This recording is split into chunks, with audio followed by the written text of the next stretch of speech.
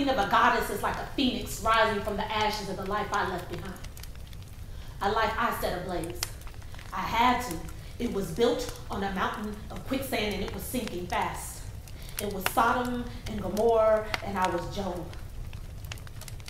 I gave one warning only. Burn, bitch, burn. Not a one was spared.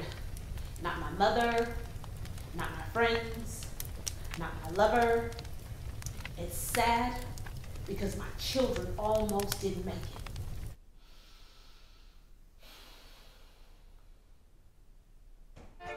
You see, I have dreams, and everyone can't go with me to the promised land. This is my redefining moment. I rise gracefully from the smoke, which becomes the backdrop of my life. I rise in the center of it all to become the goddess of fire and poetry. My name is Bridget, and I am whole.